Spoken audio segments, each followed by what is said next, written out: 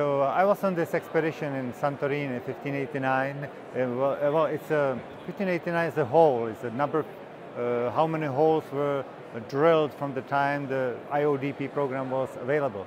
And so in this case, Santorini is known because there was a destruction, volcanic destruction of the ancient civilization about 3,670 years ago. And I was really excited because when you take sediment from the depths in this area, you get an idea what was happening during the recent past, but also during the very ancient past. And so in this case, we had help with the seismic reflectors.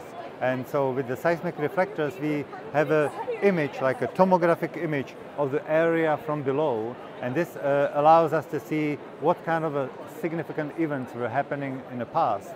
And I was working with magnetism, so I was trying to detect this ancient magnetic field in the cores, and we find out that the inclination or the magnetic vector inside those the sediment was changing sometimes very anomalously towards the vertical, and this allowed us to have a very good match with the reflectors. So I am working on Geophysical Institute in University of Alaska, and this helps me to actually put my hands on this material, and I see it as a very exciting moment in my life.